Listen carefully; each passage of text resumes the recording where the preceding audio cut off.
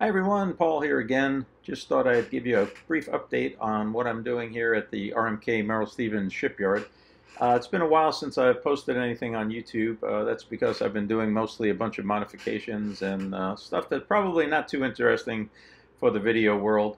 I thought I would at least give you a brief overview of the final application of my Coppercoat, which will be one of the last things I do before getting in the water here in the next week or two.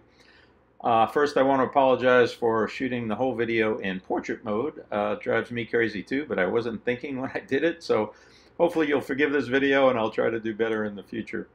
I contacted Jim Edwards over at Coppercoat USA, and he gave me a wealth of information. His website has a bunch of videos, do's and don'ts, and for anybody considering a Coppercoat application, I would make that my first step to get a lot of information on just what it is and if it's right for your application. Then I asked the people at RMK Merrill Stevens to do the work for me. A lot of people say it can be a do-it-yourself project. Depending on your skill level, for a vessel this size, it's about 60 feet length overall. Definitely something for the professionals as far as I'm concerned. The preparation, the time necessary to apply it. It took 6 men over at RMK Merrill Stevens about 6 or 7 hours to do my application, so it would be quite a project for a do-it-yourselfer. The preparation is one of the most important parts of the Coppercoat application. You start off with a 80 grit sandpaper and basically rough the bottom up of your vessel. This gives the Coppercoat something to adhere to.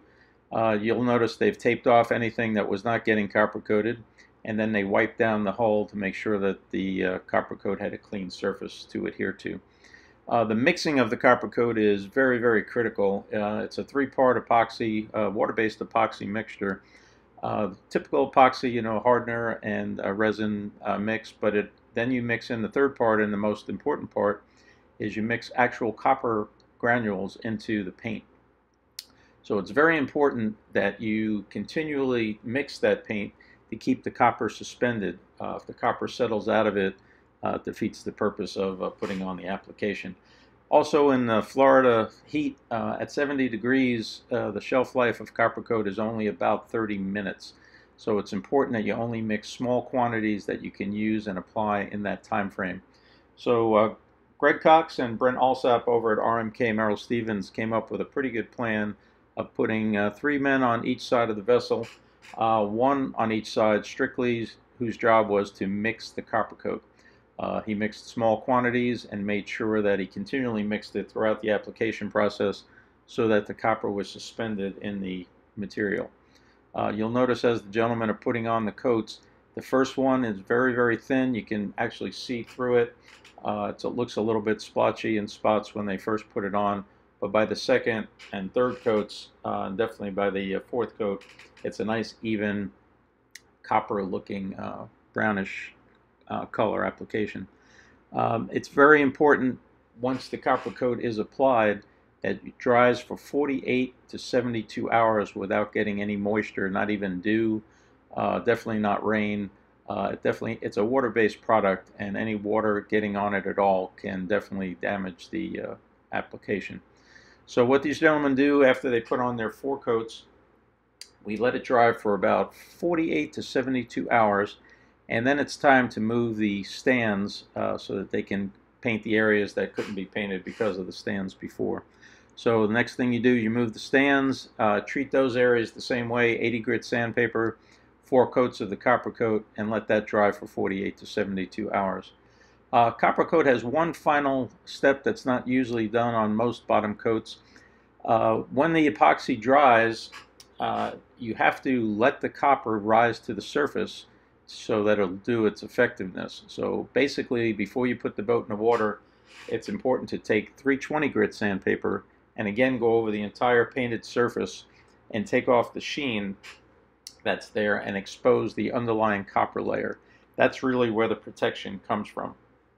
It seems like a little bit of a longer process than most bottom painting, and I guess it is, but the nice thing about it is Coppercoat can last a minimum of 5 to up to 10 years if it's taken care of and depending on the waters that it's in. So if you watch some other videos, you'll see some people praise Coppercoat, and you'll see some other people say it doesn't do anything. From my experience, I think the application is the most important part of the process. Like anything else, if it's not done properly, you can't expect it to work miracles. So I highly recommend the product. I think it's really, really effective. The people over at RMK Merrill Stevens, I can't thank them enough for all they've done. Before the job was even done, they brought all the people that were going to be working on the vessel inside, showed them the videos, let them read the materials, so they were all very well briefed on how to apply it. And they do it like everything else they do at RMK Merrill Stevens. They do it like it was their own boat. Very highly skilled men. I can't thank them enough for all their hard work. They were out in the sun today for probably 7 or 8 hours straight without even taking a break, just to make sure it was done properly. So my hat's off to them. Jim Edwards, thank you for all your help. RMK, Merrill Stevens, Greg Cox, Brent Alsop, you guys are awesome. I really appreciate everything. If you like this video, please give it a thumbs up and a like.